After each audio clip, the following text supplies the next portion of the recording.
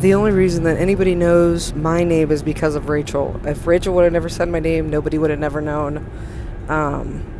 When Dianna was locked up, that's when me and her, I started talking to her way back when, over a year ago. I would call or write her mom, talk to her mom. I've talked to her dad.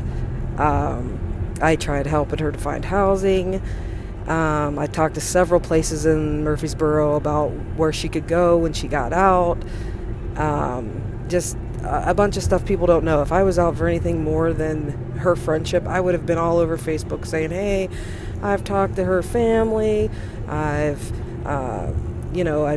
called all these places. I talked to this person, that person, blah, blah. I would talk to her attorney for her, stuff like that. All I was doing was trying to help Dianna, and I would try to communicate between her and her parents so they had a better relationship. But, that's all it is. And again, nobody would even know anything about me if Rachel would never have said my name or told anybody about me. So other than that, I'd just rather be left, behind the scenes, because I don't do anything other than what Dianna asks me to do or whatever. She trusts me, and that's it.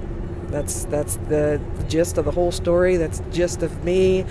And I told Dee I don't want all these people harass me like they did Chip or whoever else.